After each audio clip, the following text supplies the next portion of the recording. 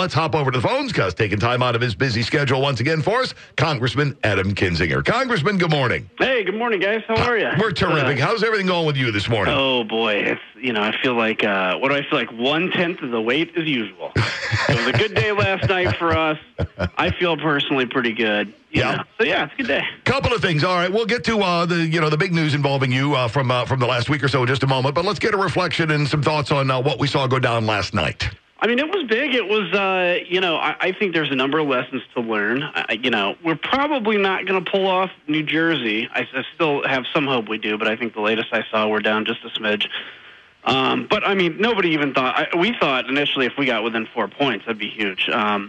Obviously, winning all the constitutional offices in Virginia is big. And I think what it shows is, look, the Democrats, God bless their heart, but they keep thinking that spending more money and more money and more money is what the American people want. And I think we're getting to that point. Everything comes in cycles. We're getting to that point where the American people are like, hey, yes, sometimes big government was able to kind of sell, to the American people, but right now they realize the government's too big. They realize debt's too high.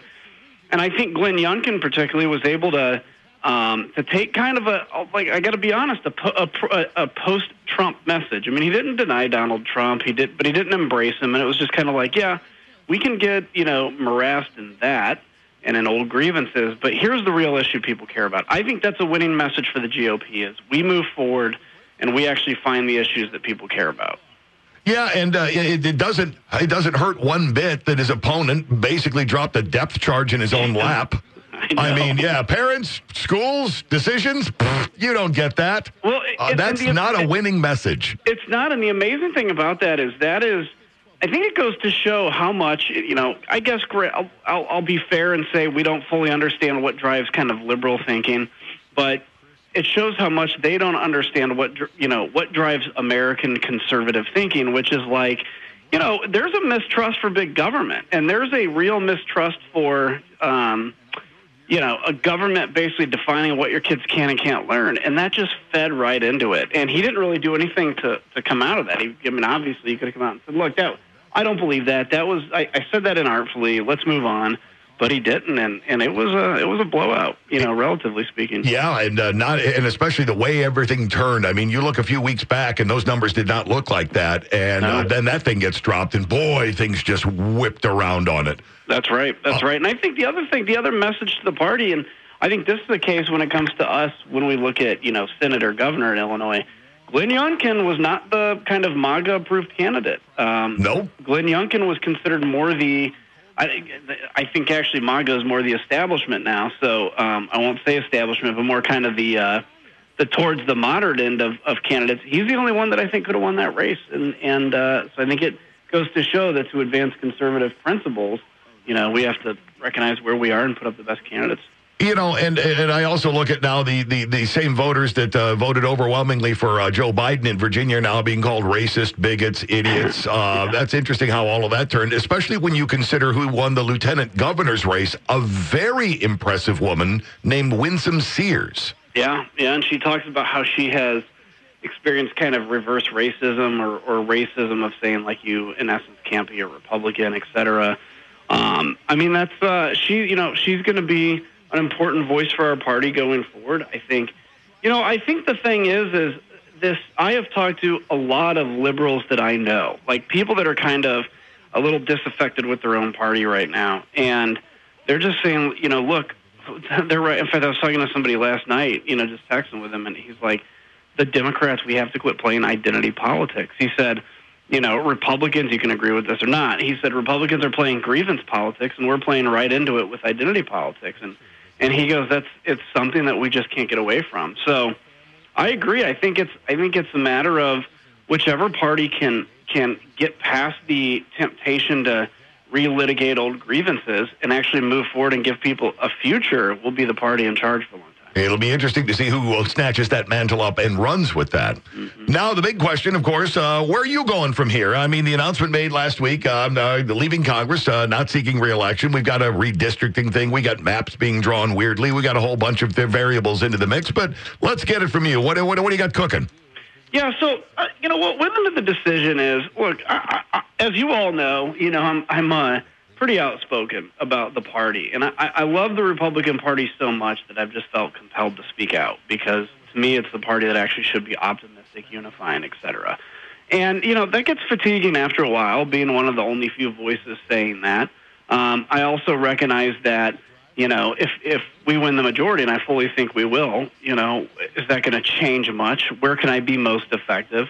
Obviously, I have a baby coming. And then I think one of the big things is just I got drawn in with Darren LaHood. And I already went through, as you all remember, going through a fight with Don Manzullo. Yep. And I had said after that race, after that was over, I said, I will never go through a member Republican primary again. I won't, because it's like locking two brothers in a room and saying only one of you comes out alive. Yeah, you're going to fight hard, but it's just every swipe you take it makes you sick. So well, and you're doing oppo research for the other side at the same time.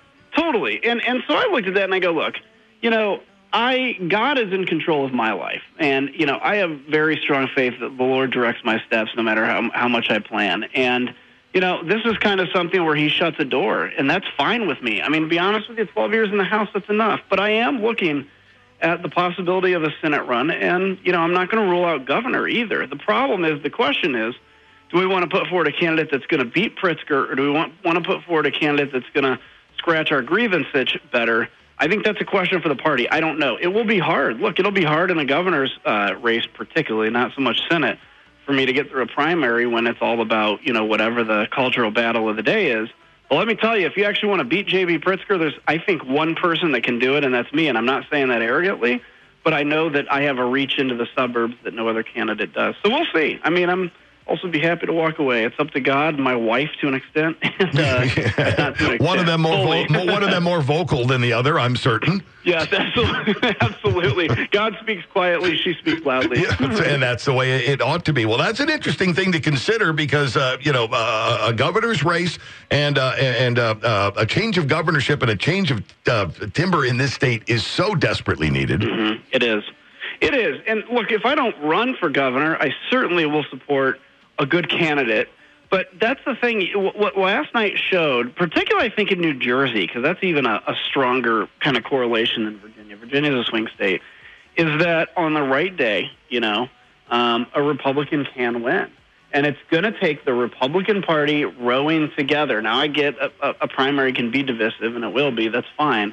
But no matter who wins that primary, moving forward together, if it turns into, this person is not playing enough grievance politics, or this person is playing too much, or whatever, it's going to be tough. But we can do it, and I'm not going to rule that out, nor the Senate, nor am I going to rule out, living on a beach halftime. I was going to say, the idea of worrying about whether the tide reaches your chair, the biggest problem of the day, doesn't seem all that nice. Awful either after sitting in Congress for 12 years. Yeah, that's right. That sounds nice to me, to be able to just sit out and be like, whether or not I'm going to default on an empty margarita, and that cannot happen. Not a bad idea at all. Congressman, as always, I know how busy you are. I appreciate the time. I appreciate the candor this morning. We'll look forward to getting together again. You bet. Take care. Thanks, Congressman Adam Kinzinger.